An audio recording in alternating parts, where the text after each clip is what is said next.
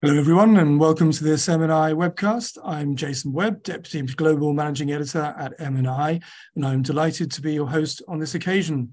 I would like to extend a particularly warm welcome to Andrea Enria, Chair of the Supervisory Board of the European Central Bank, who kindly joins us for a very timely discussion on the topic Euro area banks, risk outlook, and supervisory priorities.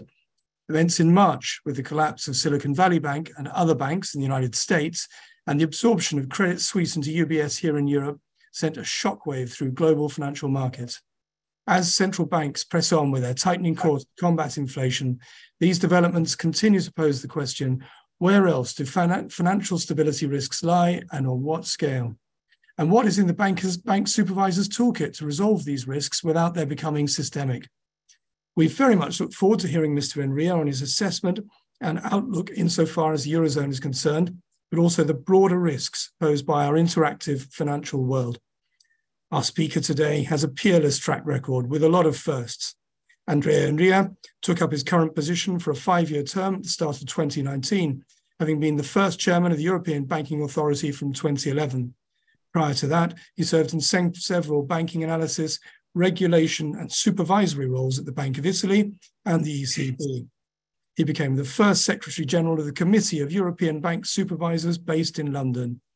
Thank you once again, Andrea, for being with us today. This MNI webcast is fully on the record. Our speaker will make some introductory remarks for around 5 to 10 minutes. I will then raise questions we've collated, some of them kindly submitted by our audience joining today. We also invite you to raise questions as we go along by submitting them via the chat box. I will be monitoring this and can raise some of the pertinent entries. This MNI webcast is scheduled to run for up to 1.5 hours in total, and I now hand over to Andrea Enria for his opening remarks. Andrea.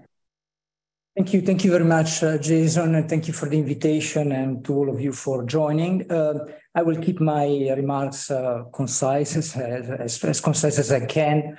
It's clear that the first point for me is the recent turmoil in the banking markets at the global level. I would say starting in the US.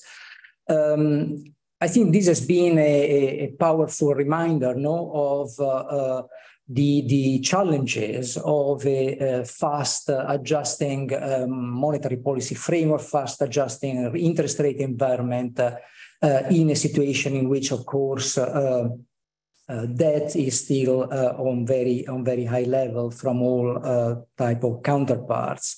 Let's say the events of recent months have not highlighted surprising areas for supervisory attention to some extent. Interest rate risk in the banking book was one of the areas of focus that was pointed to our attention by the events at Silicon Valley banks, other regional banks in the US, and a lot of focus also went on unrealized losses on portfolios held at amortized costs.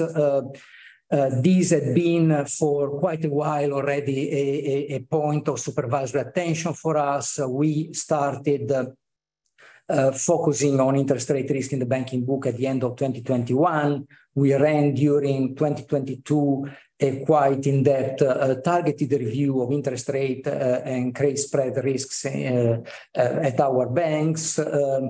And we focused very much also on the issue of economic value of equity. So the impact that increasing interest rates could have not only on the earnings of banks, which is generally a positive, especially for European banks, but also on their net worth, so on their long-term, let's say, perspectives, especially linked to the performance and valuation of their assets, and liabilities, actually, irrespective of the accounting books in which they are held. A lot of attention also was attracted by, of course, sectors, exposures to sectors which are particularly sensitive to the increase in interest rates. like commercial real estate, residential real estate. The focus on commercial real estate was particularly high, also as a follow-up to the turmoil in the US markets. This has been another area of supervisory priority for us. We ran target reviews and on-site inspection campaigns for a while. We focus a lot also on other sectors such as consumer finance, leverage finance, and on counterparty credit risk, because of course the amount of the increasing indebtedness that we have experienced in the last decade has been to a large extent also fueled by non-bank financial institutions. So the areas of focus were not surprising or new. What was surprising and new to some extent has been the extraordinary size and speed of deposit outflows. I mean, this has been an area that in these days also we're seeing publication of data for Credit Suisse and other banks in the US, also First Republic, I think today. I mean, this has been definitely something that needs further focus and further reflection also in the supervisory community. Let me say, however, upfront that I don't think that sometimes there is this reaction, no, that you have a crisis, that you have turmoil, and you need to jump the gun and move to regulatory reforms. No, I don't think that this should be the case at this time. There might be areas in which we want to review and maybe fine-tune the calibration of some of our requirements. But in general, I think that the overall framework has shown that it is robust. The key point is the supervisory attention that needs to be paid to some maybe specific business models that have extreme features and deploy our supervisory tools, not to maybe find a better coverage of these issues. For instance, in the case of Silicon Valley banks, signature banks, there was a particularly concentrated depositors base. So in those cases, you might need to, of course, deploy your supervisory tools to deal with the specific situations rather than recalibrating international standards to fit a very extreme business model. All in all, again, we have argued for a long time that we don't see a direct read across from the events in the US into banks in the euro area. Again, there were some outlier features of those business models that were at the core of the turmoil that we don't find in our let's say environment. Again, banks that were very concentrated on high-tech companies, both on the size of on the asset side and also on the side of shareholders and depositors, and very concentrated depositors based, extreme exposures to to unrealized losses. Also, this dual system that I understand is under review now in the US, in which international standards are applied only to a bunch of larger systemically important banks, but not to smaller banks, which is not a feature, as you know, of our framework. So there are a lot of issues that do not appear. And all in all, so far, we have seen that the increase in interest rates has played a positive role in the banks, in European banks' P&L and balance sheet. To some extent, it was a long-awaited moment to beef up interest margins and bring profitability and also valuations of European banks in a better space. So there are indeed risks, as I mentioned, on which we are also focusing from a supervisory perspective. But our assessment is that, on average, let's say the increase in interest rates remains a positive for European banks. Again, maybe let me just conclude by saying that another important aspect which has been under debate, which is being debated as a result of the current developments, is the framework for the management of crisis. We have had two issues. The first one is let's say the deployment of the tools that we have in allocating losses in a situation of a crisis. There was this very specific decision taken by the Swiss authorities, which I of course respect, and I am convinced is perfectly in line with the contractual and regulatory features of that regulatory environment.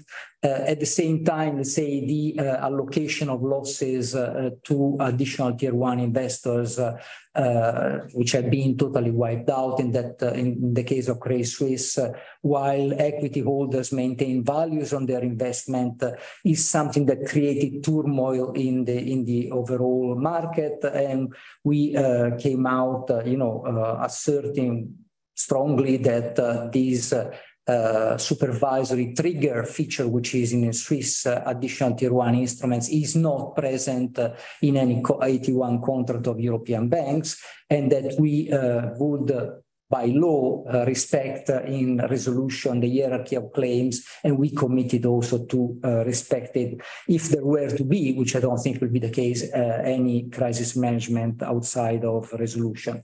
The Commission has recently issued proposals on crisis management, which are important, not targeting systemically important banks, but more mid-sized, small banks. So we are strongly supportive of these proposals. We think they could be an intermediate step towards the completion of the banking union, and I'm sure we will have plenty to discuss on that topic. I would leave it here, Jason. Thank you. Thank you very much for those very useful remarks, Andrea. Interesting. I know we're waiting the results of a stress test with a high interest rate scenario for later this year. So interesting that you provide an initial assessment of rising rates as a net positive for the European banking system. Nonetheless, amongst you mentioned that a lot of this wasn't a surprise, and of course, you have been pointing to the risks from rising rates and commercial real estate for some time. But you did single out the speed of the outflows, particularly in this the deposit outflows. And we had further news from First Republic overnight about that, particularly given the capacity for digital transactions, the way that news is transmitted across social media. In the past, I think you've linked this to the liquidity coverage ratio. Could you perhaps, what sort of parameters, whilst you're not saying we need any significant regulatory reform, what sort of parameters, what sort of calibrations could be adjusted to take account of this surprising and slightly alarming development? Thanks for the question, Jason. I would say that, again, as I mentioned before, we need to be careful in moving on adjusting the liquidity coverage ratio. The liquidity coverage ratio, I think, is a very good metric. I think let's remind ourselves that the objective of this metric is to give authorities time, so to create a window, ideally 1 month, to prepare solutions in case the crisis becomes entrenched, to find solutions and plan for a smooth exit from the market if need be. Now, if you roll back, for instance, to the first episode of deposit outflows at Credit Suisse last year, the liquidity coverage ratio fulfilled its role. So it enabled the bank to have the time to bridge to a capital issuance that eventually, for some time, restored let's say, stability at the bank. Then there were further news and further developments, and the situation deteriorated further. But let's say in that situation, the liquidity coverage ratio worked properly. There are some features of some specific business model, like high concentration of deposits. There were cases of, investors that had more than 3 billion of deposits at Silicon Valley Bank. That I think should not be covered via rules, should be covered more by supervisory intervention. So if you see as a supervisor that there are specific features, you should maybe ask for higher liquidity buffers. You can do it. The Basel standards are minimum standards, and you can do more of that. You mentioned the let's say maybe the issue we should investigate a bit further, and I don't have answers yet, is whether there are some type of depositors that showed a much higher outflow rates than calibrated in the let's say in the international standards. For instance, I'm told by my US colleagues that venture capital firms were particularly fast in running. So it might be that we need to look at different type of investors and look into that. But one point I want to make, which for me is the most important and that I learn with some concern, is that there are a number of institutional and corporate treasurers that look at triggers for deposits, such as stock prices or CDS spreads, which to me sounds a bit, not exactly, I mean, there could be many drivers behind, a depreciation in stock, in equities, and not necessarily something that puts at risk deposits. But these triggers have been particularly strong in some cases, and especially if you look at the CDS market, I mentioned it during the turmoil in March. I mean, sometimes you have single name CDS transactions, very small transactions that they can cause very sharp moves, in illiquid and shallow markets, and then trigger, adjustments in stock prices, and then eventually even contaminate outflows of deposits. So these type of dynamics concern me quite a bit. And I raised the point that sometimes these CDS transactions happen in OTC, they're not very transparent, might be taken also jointly with the short positions on the equity. So there could be dynamics that might be difficult to contain and could accelerate financial instability. So as supervisors, as authorities, I think we should focus a bit on these aspects as well. So the main focus there will be looking at the CDS market rather than the, you mentioned the link between equity prices and deposits, but what as a supervisor you could look at more is or as authorities, what you could look at more is how the CDS market works and reforming it. Yeah. Is that? Yeah, and we can also think about, as supervisor, using more. To be honest, so far we have not used that possibility very much, but the possibility of asking for additional liquidity buffers when we see that the liability structure of a peculiar bank is requiring probably more liquidity buffers because deposits might flow out faster than for other business models. Oh, okay. So if they've got a high concentration of venture capital depositors or something like that. Yeah, something like that. I see. You also, Andrea, before I go on to the questions, I see we're getting quite a lot of those. Before I go on, you mentioned the issue of the Swiss response on the AT1s and the hierarchy. Obviously, the BOE was also not thrilled by that development. Were there lessons in terms of coordination between international authorities in the response to a crisis to be learned here? Or is it just the case that when these crises occur, the best laid plans always have to be adjusted? in the heat of battle, as it were, and because I don't think anyone anticipated that the Swiss authorities would handle the AT1s in this way. Well, I understand that you cannot have, large international debates during a weekend in which you are trying to manage a complex crisis. I think the issue, the core of the issue is in the international collaboration beforehand, no? And I think that, I'm somebody who has always believed a lot in international cooperation, in the Basel Committee, in the international structures for cooperation.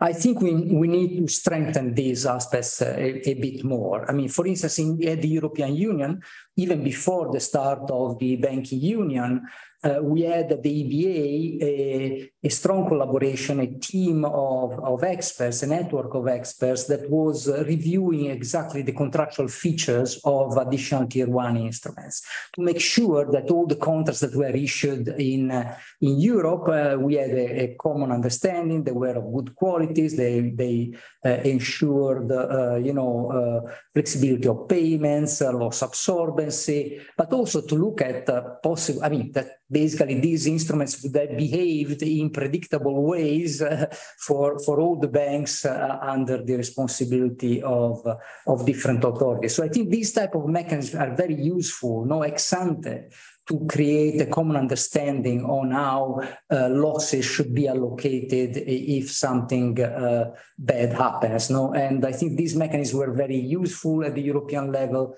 I would advocate something similar maybe should be established also at the international level.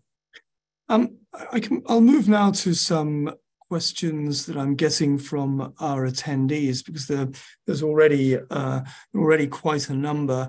One person, I'm afraid there is no name here, says the link between CDS and banks was also regarded as a problem during the global financial crisis, so 15 years ago. So why are we still talking about that problem now? Were there not lessons learned there? How would you respond to that one, Andrea?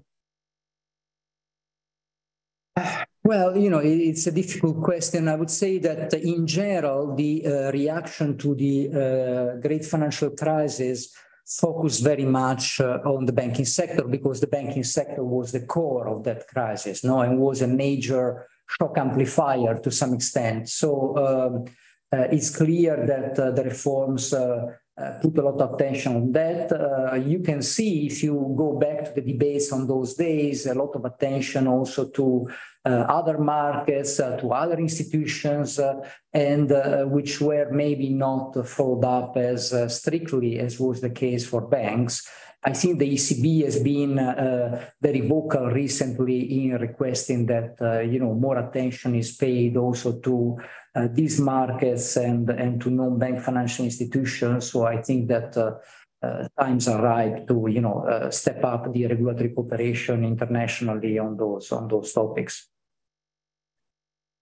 Going back to the question of the effects of rising rates, I've got a question from Julian Callow from Rocos.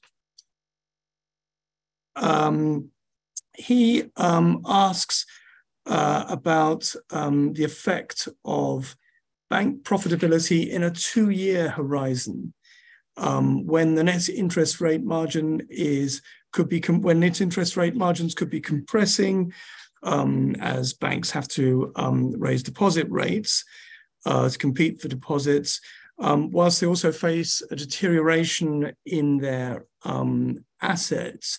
I'm not sure if the stress tests look at it over a 2-year horizon, but how would you respond to that one? Yeah, the stress test has 3 years horizon indeed. But in general, let's say again, and the stress test also has quite demanding assumptions on pass-through of the increasing interest rates to depositors. Actually, the banks were quite vocal in criticizing the harshness of these assumptions. So I think it will provide some interesting reading into the question of Julian. In general, again, I think that what we are, when we look at the projections of banks and we look at our own projections with our own models, the positive effects of increasing interest rates on the earnings is generally prevailing. I mean, we are also seeing an uptick, of course, in asset quality problems. It's clear that with the increase in interest rates, we will have at a certain point some materialization of credit risk in the balance sheets of the banks. But at the moment, let's say we still have for the next couple of years projections that give a positive impact. Again, these, of course, let's say, relies on the assumption that banks are particularly disciplined and effective in tackling asset quality problems as fast as possible. Now, that has been something that we have recalled banks for, as a broken record, I would say, in the last year. So we had been fearing an increase in credit risk and in non-performing loans already starting from the pandemic. That increase didn't materialize, but we still have asked banks to, beef up and strengthen their credit risk controls and to be able to identify problems very early, manage them proactively very early, providing solutions for customers and avoiding that we pile up asset quality problems as in the past. So if there is a disciplined, let's say, approach to managing credit risks, we think that still the trajectory should be positive. That in the baseline, of course, we will see from the stress test what would happen in a very adverse scenario. Getting a few more questions regarding bank profitability, which is, of course, an entire subject in the Eurozone, as you're aware. A question on the unwind of TLTRO liquidity, particularly in the peripheral banking system, where there is a mismatch of excess liquidity vis-a-vis TLTRO borrowing. How do you see the unwinding of TLTROs, which is coming up, and how might that affect banks? Well, that is not a surprise, is it? I mean, so it's something which has been announced with great, let's say, prior time lag.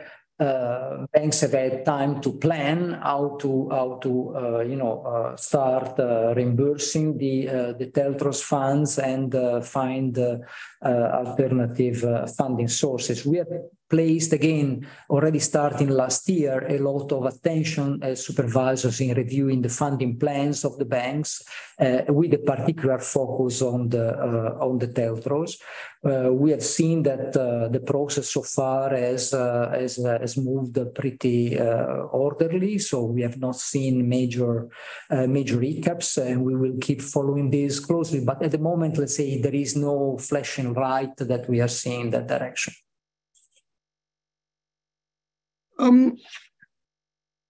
The more broadly on this subject of profitability, it's been a long-standing problem for Eurozone banks since the financial crisis. I think that the forecast for ROEs are at about 8%, assuming credit losses remain contained. This is obviously far below what we've seen in the US. How far are banks on the road towards healthier business models, and how do you see the challenges remaining? I suppose part of this, we've also got the proposed European Commission. Well, that's probably a separate question, how the proposed European Commission legislation might affect what impacts that will have on business models. But broadly then, how far are the Eurozone banks on the road towards revising their business models to make them healthier? How do you see that? I don't want to provide an excessively rosy picture here, but let's say I've seen progress, honestly. We have been very hard also in criticizing the sustainability, the lack of sustainability of or long-term sustainability of banks' business models since 2017, when the ECB made the first review of business model issues. We identified let's say, a lack of focus in investing in new technologies, issues in terms of cost efficiency, inability to focus business models, so to get out of business lines that were not, ensuring sufficient remuneration of the capital invested. So I think that in recent times there have been important positive developments. And for instance, I mean, again, we have not seen maybe as I would have expected more full-blown mergers, no, in the European landscape, but we do have seen a lot of business line transactions, no, with banks that were exiting some lines of business and other banks that were trying to achieve more scale in those lines of business. So in asset management, in custody business, in leasing, also in some lines of investment banking business, structured equity. So, I mean, there has been quite a lot of reshaping of business models.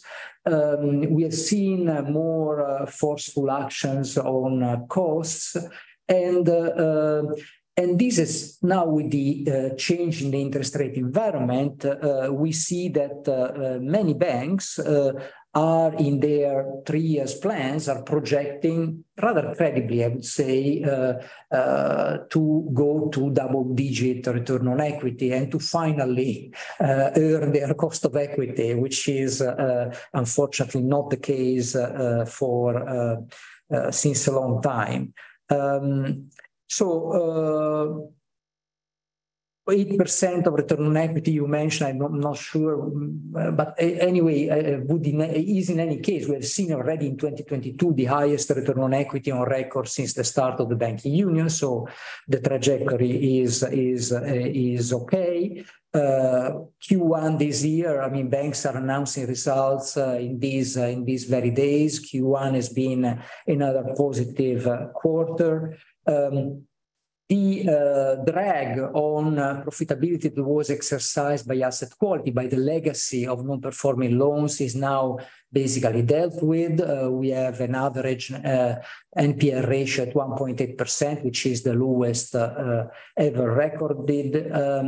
And even the banks which had much more significant legacy issues have continued, dealing with the topic and securitizing also during the pandemic and during the crisis. So I'm pretty positive on the fact that, I mean, we have had in the last, since I started at the ECB, we had, a pandemic, a war, a fast accelerated adjustment in the interest rate environment. So everything is moving so fast. So I cannot rule out there might be other shocks that once again, let's say, create difficulties, but I think the direction of travel is positive.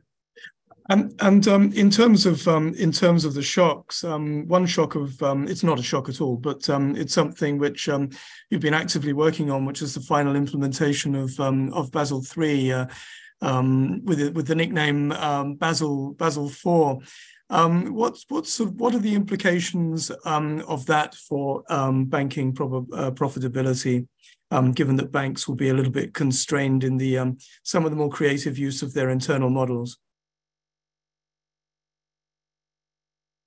Well, to be honest, I think that the impact for the banking sector as a whole cannot be but a positive. I mean, if you have some banks that are creatively, as you mentioned, using their models, to portray an inaccurate and excessively rosy picture of risks, I mean, having a reform that puts every bank on a level playing field and makes sure that the function of internal models is more robust, more reliable, and more comparable across banks. I mean, I think this should be saluted as an improvement by everybody. In general, and also, there is this narrative that the banks manage to, to pass in the general debate that an increase in capital requirements is, always a negative for bank profitability, for lending, for growth, for jobs, for everything, basically. I would strongly challenge this. I mean, there is plenty of very serious research that argues quite in the opposite direction. What happens is then when you transition from one level of capital to a higher level of capital, of course, you have an adjustment which might be costly and might be also driving some reduction in the risk taking by the banks. But once you have achieved the new steady state level, let's say the bank is actually in a better position to withstand shocks, which is what we want. I mean, what we saw is that in 2008, banks had a poor capital position, shock arrived, major knee-jerk risk aversion and massive impact on our economies for years, which brought the growth path on a much lower level. Pandemic arrived. I mean, basically, banks did not behave like that. I mean, they continued lending. They supported their customers. Of course, there were also, a significant amount of government guarantees that helped throughout the process. But still, let's say they managed to work as shock absorbers, not as shock amplifiers. So having a higher level of capital eventually helps the role of the banks in the economy. And there, once you are there, at the higher level, their profitability will be driven by their revenue generation capabilities, their cost efficiency, and the normal drivers for that. But let me stress that this package was not about increasing the capital levels for all. I mean, this package is about increasing the capital level for those banks that inappropriately benefited from a use of internal models that put them at an advantage vis-a-vis other banks. So distributional effect is what matters more than the average. Everybody's always focused on the average, but actually is resetting the level playing fields across banks, which is the most important point for a regulator, of course. On the subject of creativity in the banking industry, I think in the past you've accused it was a while ago, admittedly, you accused banks of gaming stress tests. Do you think there's still some of that going on? Well, I hope not. I've not yet seen, the results of this year. The team is still engaging with the banks after the first submissions. But in general, it is important that in this repeated game, that now we are having regularly with the banks, that banks really do not lowball, the first submissions, maybe looking at each other, and that they play fairly. This is an instrument also for them, to have a proper feedback from their supervisors on their risk profile and the risks which are on the horizon. So I think I'm confident that banks will play a positive interaction with our teams throughout the stress test, and they will come out with the reliable results in July. Just before moving on to some more questions from our audience, and this is a bit beyond your remit. So we're now implementing the final part of Basel III, the Eurozone banking system with much lower NPLs than a few years ago. much more closely regulated. There are still some uncompleted pillars of banking union, but it's in a much stronger way. How worried about are you that the risk has simply been squeezed into other parts of the financial system and outside? So with all the debt, which you referred to earlier in your comments, a very high debt environment, you squeeze the risk out of banks, it just pops up like a balloon somewhere else, and then infects the banks. How do you think about that broader issue of a very high debt world? Okay, before we move away from the Basel discussion, let me use this opportunity to launch another plea for our co-legislators to stick as much as possible to the Basel standards. Now, if there is a lesson also from the case of the regional banks in the US, is that it might seem a good idea, in good times, to have maybe some banks which are not under the remit of Basel, as it was the case for regional banks in the US, or to have banks like in the EU, which are under the remit of Basel, but the Basel rules being watered down somewhat here or there to address supposed specificities of this or that banking sector.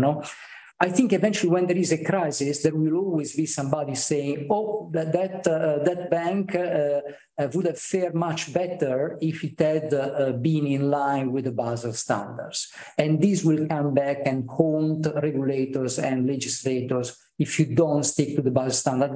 They're not, I will not send them as the Bible, but still they are the best that we managed to construct as a regulatory community globally, and it is important that we strive to stick as much as possible to that in all jurisdictions, including, especially for me, the European Union. Your point is absolutely spot on. It's clear that, again, if you look at the level of overall leverage of the finance sector, so households, corporates, and governments in 2010, and you do the same snapshot now, the level of debt has increased significantly. The level of leverage of the banking sector has decreased. So it means that some of this leverage is being fuel financed by non-bank financial institutions. So the issue of potential role that this sector could have in a new crisis is something which is really still uncharted waters for us. So from my perspective, I know that our colleagues on the central banking side are focusing a lot on the risks which are on the potential for systemic risk in the non-bank financial institution sector. As supervisors, we focus very much, our entry point, in this debate is counterparty credit risk. So the interface between banks and non-bank financial institutions occurs especially in the counterparty credit risks area. And this is where we have done a huge, significant supervisory effort, both in terms of reviews and on-site inspections. And we identified some issues, both in terms of origination and monitoring of counterparts, in terms of stress testing of these positions. So we have done a lot to strengthen also these safeguards, but this is indeed an area where maybe also globally the Financial Stability Board should focus more, as they have announced recently. Right. I'm just going to turn to a few questions from our audience. One from Gert-Jan Vlieger, former member of the Bank of England's MPC. It's more of a philosophical one. You say that the US has a dual system and the Euro area doesn't, but only large banks are supervised centrally in the Eurozone, smaller ones nationally. Is that not effectively a dual system as well? But in terms of regulatory framework, no. The same legislation applies to all. We have the Capital Requirements Directive and regulations. The Capital Requirements Regulation, where the bulk of the prudential requirements are, is legislation binding for all banks in the European Union of all sizes. So there is no there isn't this type of difference. We have the concept of proportionality, which is a sort of constitutional concept in the European Union. So we do have a number of areas where we apply, lighter processes for smaller banks, but let's say all the international standards, liquidity coverage ratio, net stable funding ratio, the capital requirements, let's say, are applied across the board to all authorities. Also in the banking union, I would say that although it is true that we are focused directly and supervised directly 113 banks, if I remember well at the last count, while the others are supervised by the national authorities. We do have a number of functions also for smaller banks, and we do have an oversight function at the ECB, and we work very closely with the national authorities also for the supervision of what we call less significant institutions. So there is a much more unified framework, I would say, in that respect. Turning to the broader question of banking union and also crisis management, the ECB has welcomed the Commission's proposed legislative changes to the crisis management and deposit insurance framework. How far does that take us? And how much still remains to be done for the Eurozone to be completely as strong as it can be in a crisis? And how far does this European Commission, do the European Commission proposals go towards your own, go to what you would like to see? And do you have any reservations about them, or are they as you like? I think, I think the European Commission proposals is a good step forward. Is not, let's say, by itself, let's say, the end game in terms of the process towards the banking union, but it has some important features that I would like to stress. First of all, let me say that it is important to stress that we are not in a situation in which we need to repair something because what we have right now is dysfunctional. No? So we don't have a system that has proven not to work in case of crisis. We have had, unfortunately, let's say, our fair share of banking crisis in the last years. Admittedly, mostly small, but also medium-sized bank like Banco Popular. So to some extent, the system works. But there is a topic that we have a fully European system for the larger banks that go into resolution, but for the small and mid-sized banks that are basically going at the moment into liquidation under national regimes, we have a very different approaches. This is also a problem for us, no, as a supervisory authority, because sometimes we declare a bank failing or like to fail. This bank goes into is not considered as ticking the box, in terms of public interest assessment for resolution, so is left to the national liquidation processes. And there you have the wildest variety of practices in terms of possibility to deploy the deposit guarantee scheme to fund a solution to the crisis, in terms of the possibility to trigger liquidation. We have had cases in which a bank was declared failing or like to fail, but the court didn't consider the liquidation test being achieved. So you have the sort of bank that was in a limbo, not failing, but not to be put into liquidation.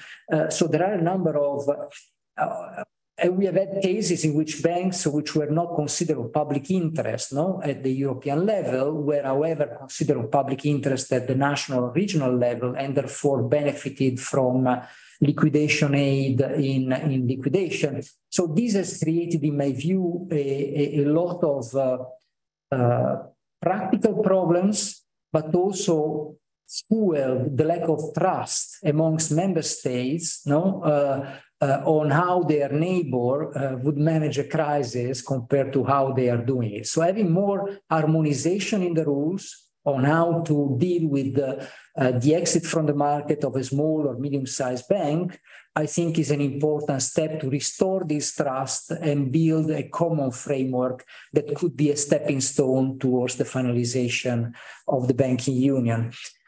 A point I would like to make, I mean, when you step into the discussion of crisis management arrangements,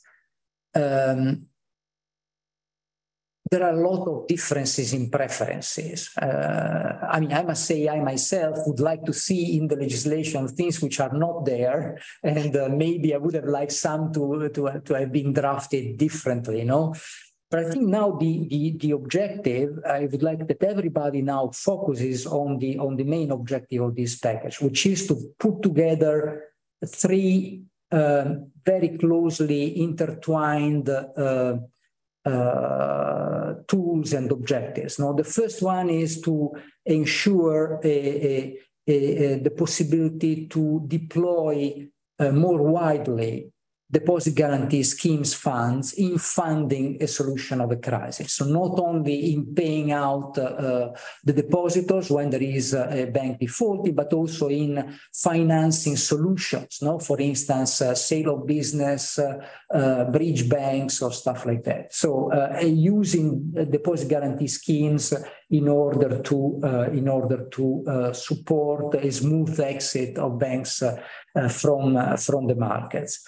The second point, which is linked to the first, is that, of course, if you want to do that, you need to get rid of the super priority for deposit guarantee schemes. Otherwise, it would not work.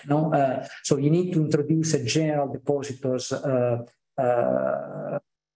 priority and harmonize actually the hierarchy across member states, which is an important point also to move towards the completion of the banking union.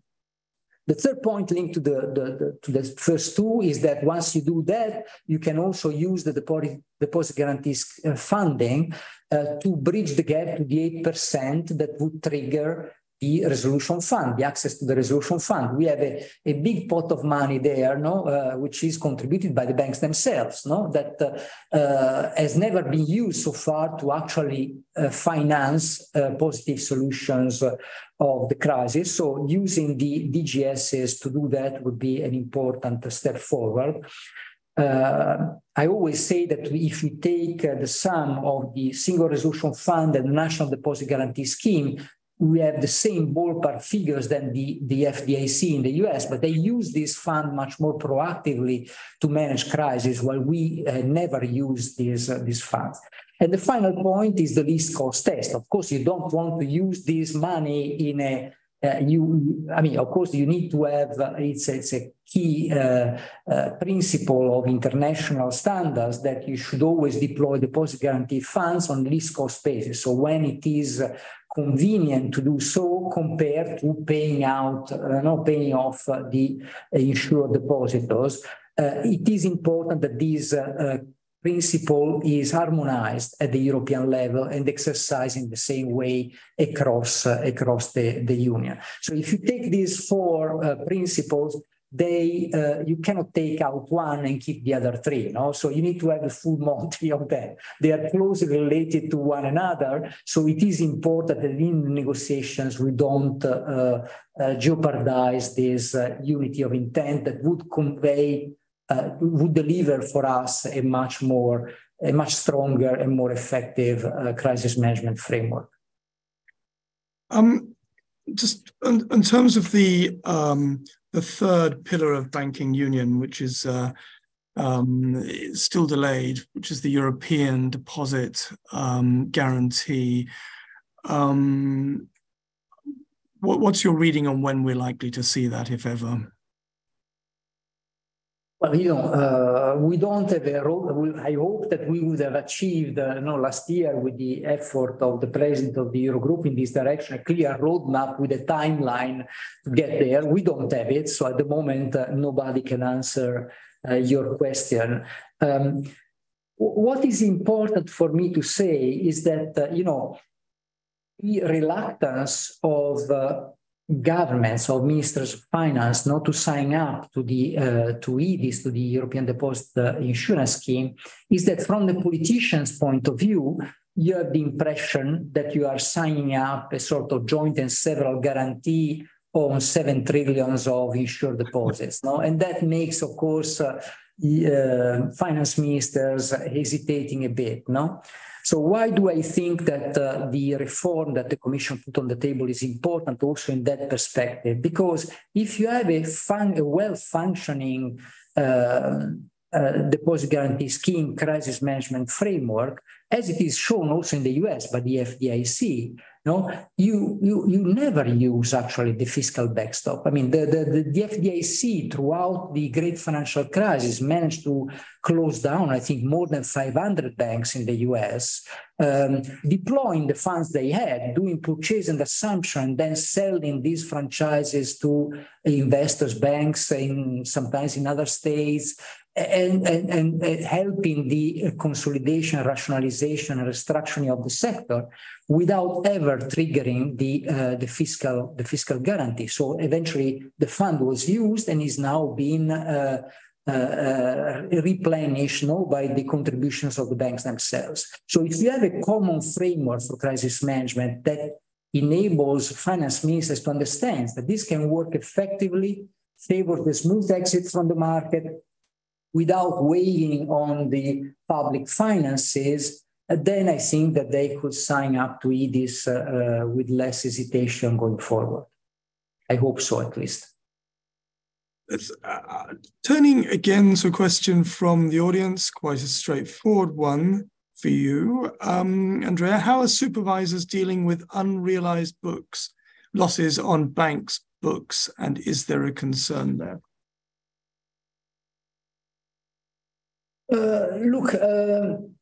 In a sense, let me start for stressing some differences, from the setting that we have right now and the setting that we have seen at play, for instance, in the Signature and Silicon Valley Bank case. So first of all, in the case of regional banks in the US, there was a possibility not to reflect on capital the depreciation of assets held in the available for sale book. So that was an option, and actually the banks that we are talking about did not map the unrealized losses on the available for sale into capital. For all our banks, this is not possible. So everything which is in the available for sale goes to capital through fair value, through other comprehensive income. So that's a first important difference. And in fact, if you see the overall size of unrealized losses at US banks and European banks, I think that there was a chart in the published by the IMF recently.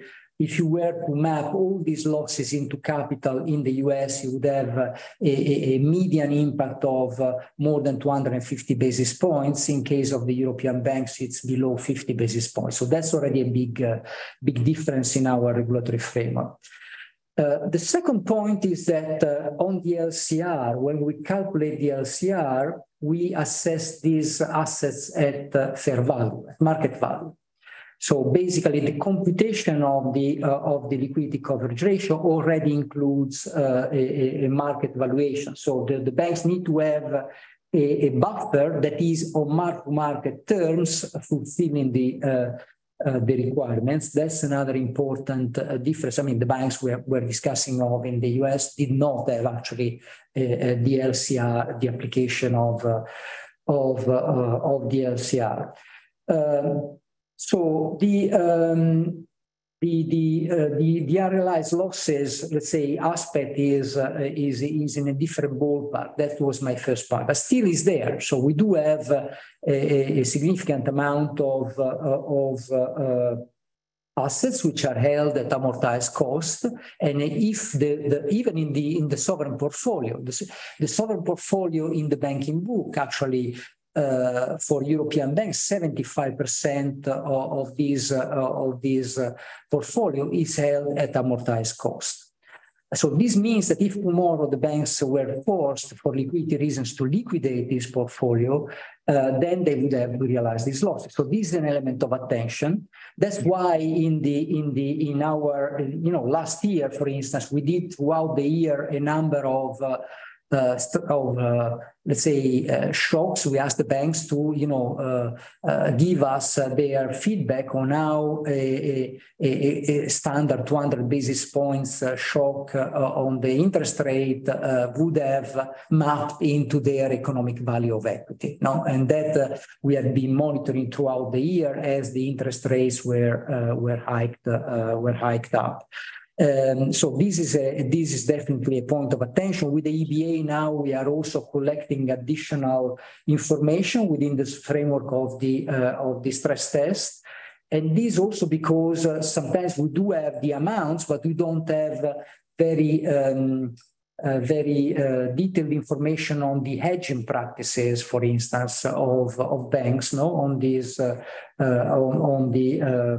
on the interest rate risk on these particular assets. So the information that we are gathering right now will enable us to have a better, more granular picture on interest rate risk in the banking book through that channel, and will enable us also to do some sensitivity analysis. So to see also in different scenarios, including the scenario of the stress test, how the unrealized losses would move for different banks. So it's a point of attention, but is, again, as I mentioned, is something which we have been focused already for more than 1 year right now, and on which we are engaging in a strong discussion with our banks. We have a related question from the audience concerning the potential losses in bank securities holdings. How does the maturity of these compare with US banks? I don't have a clear picture on the maturity in the US banks, I'm afraid. So this is a question that should be addressed to the IMF or other international organizations. But again, I mean, the type of exercise that we do are generally, these 200 basis points shocks. We do it in different. I mean, we have a parallel shift in the yield curve. We have a tilting upwards, downwards. So we have the whole configurations of increases, which enable us also to challenge banks which have different maturity distribution of their books at amortized cost. Going back to the subject of banking union and the fact that European banks are still quite segmented along national lines. When are we going to see changes in that?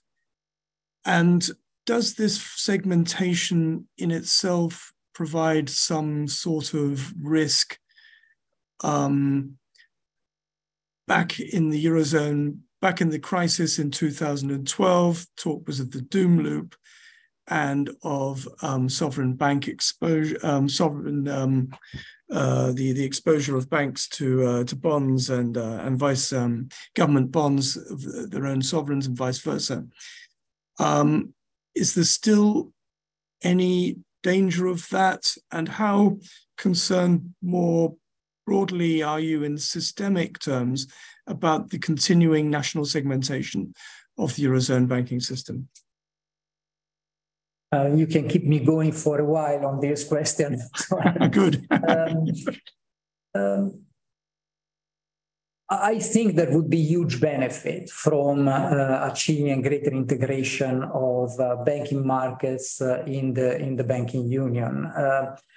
for a number of reasons, also in terms of profitability for banks, honestly. But let's say I'm a supervisor, so what I look at, of course, is the tail risks. No, so having a more integrated market would improve the resilience of our banking sector in front of shocks. No, if you look at the banks in the US, no, if you have banks that are operating in different states, if you have a real estate crisis in one state, as it happened, for instance, in Nevada some time ago, well, then you would have the banks which are diversified portfolios across states would be able to, to withstand the losses in Nevada by, compensating with profits in other real estate markets across the overall federation. And in the European Union, we don't have that. So if you are very much, concentrated as portfolios in one, national market or even regional market, if there is a major real estate shock, I mean, the banks are going to suffer more deeply. It is interesting because it is also a shock absorber in terms of the possible solution to the crisis. Now, again, when you have a shock hitting one member state, you would like to be able to, find solution to this crisis by finding potential buyers, for the assets and liabilities of these banks, also from other states. So the lack of this is indeed an issue. So this is what let's say is usually called private risk sharing. So we don't have sufficiently effective, in my view, private risk sharing elements in the banking union because of the segmentation of the banking market still in some national pools. Now, since I started here, we try to put a lot of attention in, if not favoring, at least not hampering or let's say additional integration. So we say, for instance, we set out a clear guidance supportable in all for mergers, and we said clearly that we would have used the same metrics for domestic or cross-border mergers within the banking union. We have seen some domestic mergers. We have not seen a lot of cross-border mergers so far. I think that the case for cross-border mergers will become stronger if the profitability gets more, crystallized and stable going forward. But for the moment being, that's where we are. We said, and it is still an open possibility for banks to consider, that we can open up to branchification, for instance. I mean, we have seen, it was interesting because we saw that the banks that moved to the banking union, to the euro area after Brexit from the UK, most of them used the branch structure. So they used a sort of central unit, central entity in the euro area, and then they integrated, they merged all the subsidiaries in the other member states into this unit, so distributing products through branch networks. This would avoid any segmentation of capital and liquidity in terms of operation in the banking union. It's an option which is open also to incumbent European banks, so we stand ready to assess this as an avenue as well. So far, we have not received any application. One of the stumbling blocks in this is the fact that there is no portability of the deposit guarantee scheme. So once you pay the deposit guarantee scheme in one member state, if you branchify, you cannot move back to the other state the funds that you have contributed to the local scheme. You can only bring the payments of the last year. We asked the Commission to take care of these aspect in the legislation. Unfortunately, we didn't find this element in the recent package. But and thirdly, there is a limited space for liquidity waivers that would enable banks to pool more liquidity for cross-border groups. We stand also ready to look into applications from banks in these areas. So far, not much has moved.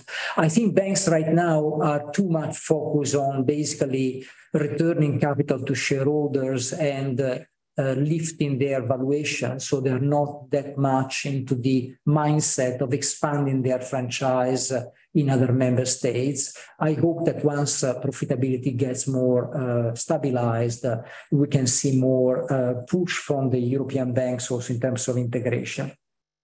On the point that you were making on the doom loop, no, the doom loop has two drivers. No, one is the being a loop.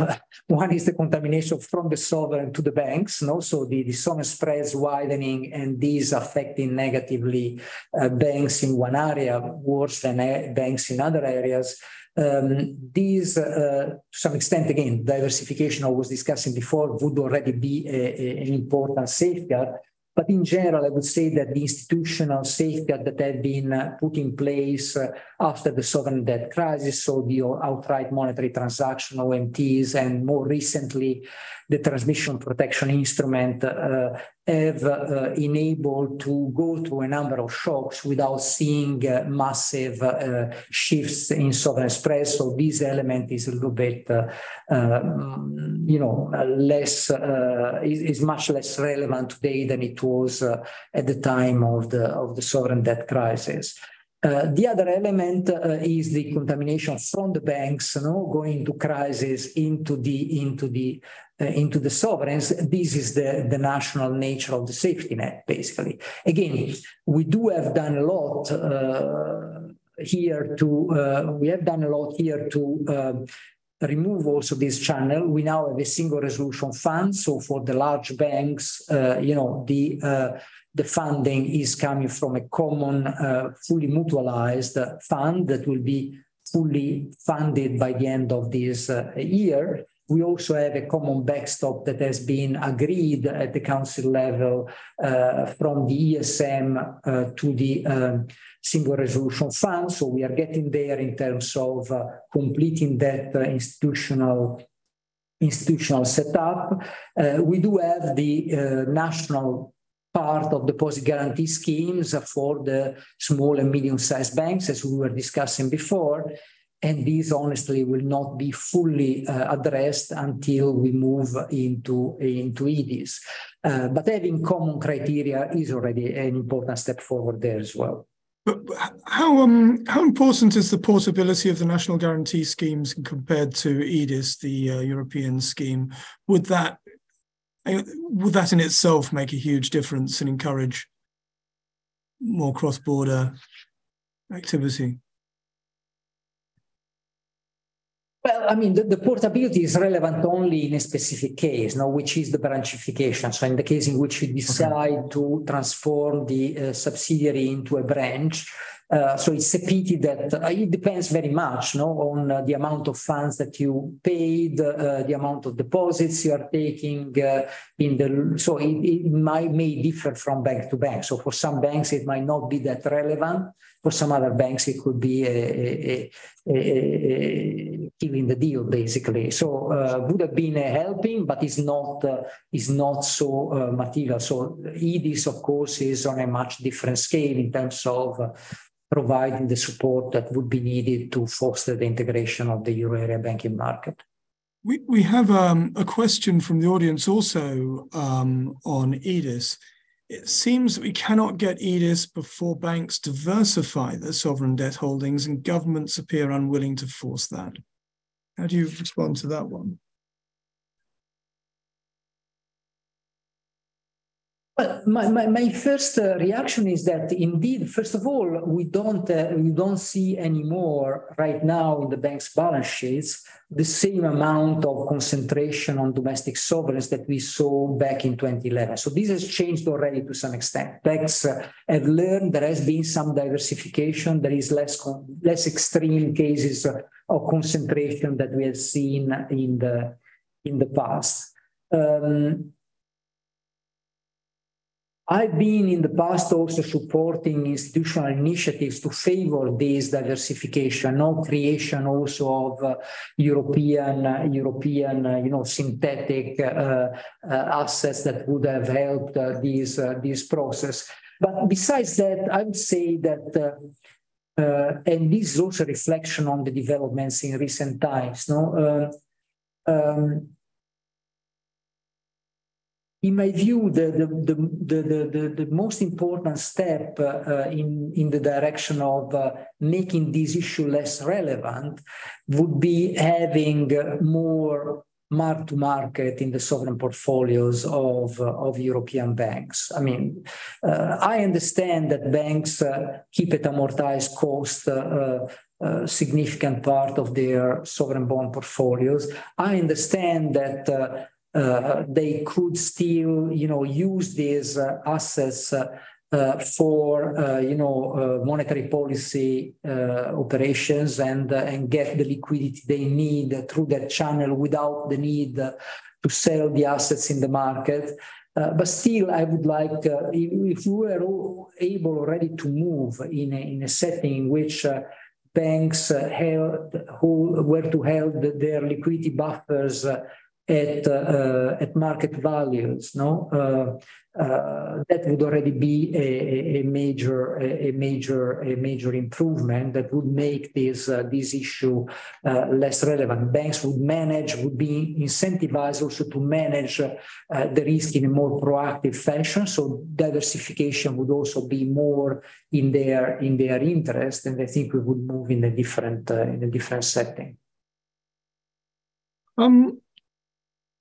On the you mentioned the TPI and the OMT, so we're sort of getting close to some of the other functions of the ECB beyond your department, and obviously one enormous concern of the monetary policy section, which isn't your section of the ECB, but which regards the banks, is the tightening of financial conditions.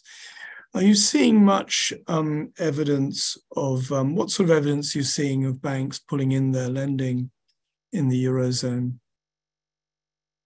What I've seen in the bank lending survey is that indeed in the first quarter of this year there has been let's say banks were planning to tighten their lending standards, and I expect that also in light of the turmoil that has happened in March, this has indeed occurred to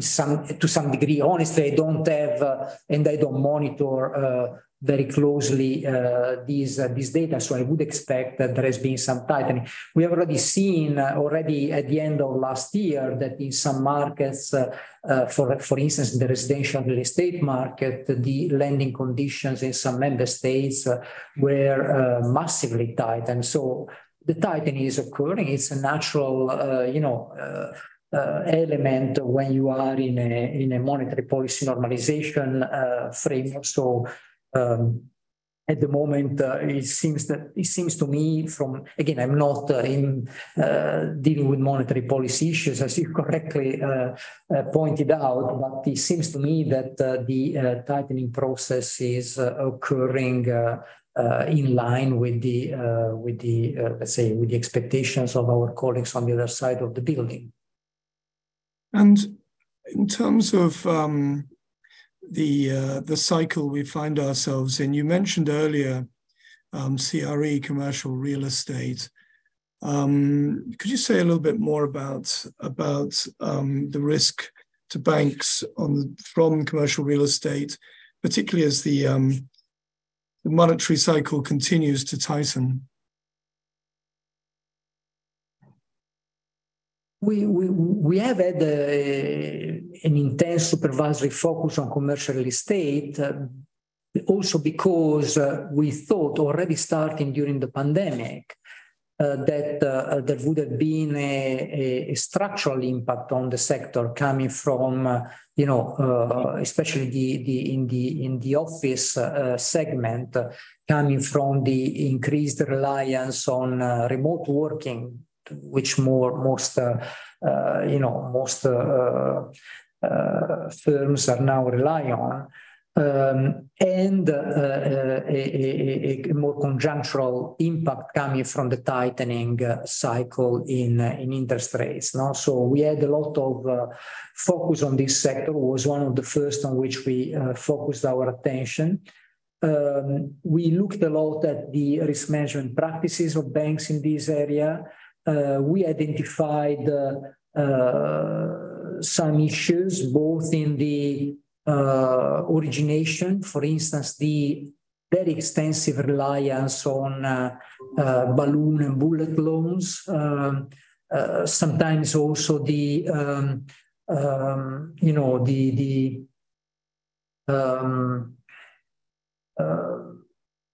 let's say the lack of skin in the game requested to sponsors of these projects. We have seen some weaknesses in the monitoring of the conditions of the counterparts, some weaknesses in the valuation of the collateral. So again, we have put a lot of effort in terms of ensuring good internal controls, good risk management in this area, and we still think that this is one of the sectors that will need to continue be at the center of supervisory focus. I notice also that in the US now there is a lot of attention on exposures to this market. But what is important again is to look at the risk management practices by banks which have been significantly involved. For me, especially the point of view, the extensive use of balloon and bullet loans is something on which we should focus our attention quite a lot. Having said that, I must say that the market so far has been surprisingly resilient. So it's some time that we have noticed that real estate investment trusts, that are usually used as a predictor for the development of prices going forward, have pointed to a downward adjustments in valuations of commercial real estate, and this downward adjustment so far has not yet materialized, especially not to the extent foreseen. So for the moment being, we don't have yet a materialization of risk, but I think it is important to keep a focus on that. I'm just getting another question from the audience. It says, referring to your appearance before the European Parliament, there was a report suggesting that you were encouraging banks to mark-to-market sovereign debt holdings used for liquidity coverage ratios. Is that accurate? Could you speak about that? Yeah, well, again, as I was saying before, again, I understand that in principle, I would say that all the assets that are included in the liquidity buffers, the banks should be ready to sell those assets at short notice. So in my view, this should be carried at market value. I recognize that, however, the setting which has been designed right now is sustainable in a sense, because you have a mark-to-market for the purpose of the calculation of the liquidity coverage ratio, but the asset will be still held in at amortized cost, basically. Also because the banks could still use these assets as collateral in central bank refinancing operations. So the system now works. I remain convinced that a way of addressing the concern also on unrealized losses would be much better addressed if you had all these portfolios which are earmarked for the liquidity coverage ratio to be carried at market value. That's a personal opinion. Nobody's listening to me, so I don't think you should take any indication from what I say in terms of what is likely to happen on the regulation side. We're just approaching the end here, Andrea, and thank you very much. It's been really fantastic. But just see if we can squeeze in a few more questions. So where do you see the risks coming from the non-bank financial sector, real estate investment trusts? Well, again, it's not my line of business here. Bank of England, for instance, also has responsibility for non-bank financial institutions. We are only focused on banks, so I don't see these entities. I know that, say, in some areas of the non-bank financial institutions, our colleagues in EIOPA, in ESMA, are monitoring risks and making also stress tests from time to time. So they are more focusing on that. I'm not in a position to indicate anything. Our colleagues on the central banking side recently have identified the commercial real estate, investors in commercial real estate indeed as one potential element of scrutiny from that point of view. And just jumping around to another issue, which is a big issue, which we haven't mentioned so far, which is exposure to Russia. How the conflict has been going on for quite a while now. How is the your exposure to Russia going? Taking a purely prudential point of view, so how much are the exposures of European banks towards Russian counterparts? These exposures are manageable. We already came out in the weeks after the Russian invasion of Ukraine, showing that basically if you were just to write down to zero all these exposures, these would not have rocked the boat for any European bank. So that they would have still been able to fulfill the capital requirements. Having said that, let's say we have been quite clear in our message to the banks that we would expect these exposures to be, downsized, to be significantly reduced, and ideally also the banks to consider exit from that market, also because of reputational risks. If you are in a market which is involved in such a nasty war of aggression, although I know that many banks operating there are very careful and engage mainly with the Western counterparts still operating in Russia, still the optics could be that you are to some extent involved in financing the war effort.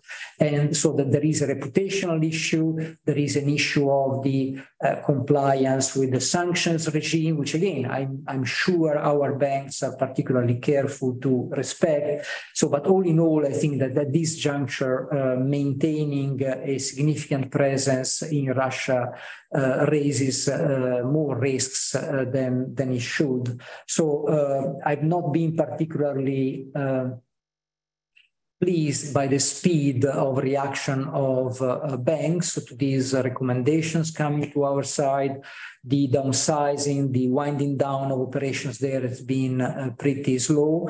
But there are positive communications which have been made by banks more recently. Many of them are really moving into a wind down type of mindset, and some are also trying to find buyers for their franchises. So I would encourage them to accelerate progress in that direction.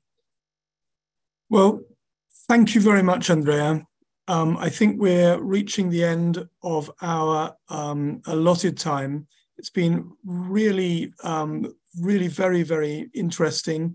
I'd like to thank you enormously for joining us, particularly at such a busy and challenging time, and for providing us with an extremely thoughtful and helpful account of the key aspects affecting Euro area banks and their place in the wider financial world.